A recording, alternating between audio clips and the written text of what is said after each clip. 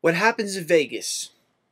It's a very typical tongue-in-cheek relationship, predictive, inevitable, comedy, romance-driven movie. There's nothing really much I can say about it, except for that Cameron Diaz and Ashton Kutcher actually worked good together. Good for them. Anyway, the planned payoff for this movie was very misleading, and it did not hit the audiences, I think, as the screenwriters intended it to, so that was a little downfall on their part. Either that, or the audience just let it go over their head.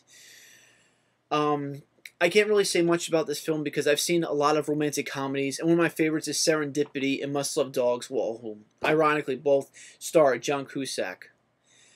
Overall, this film, I gave it 3 stars, and I would recommend it to anyone out there who has eloped overnight, and you will definitely feel their pain.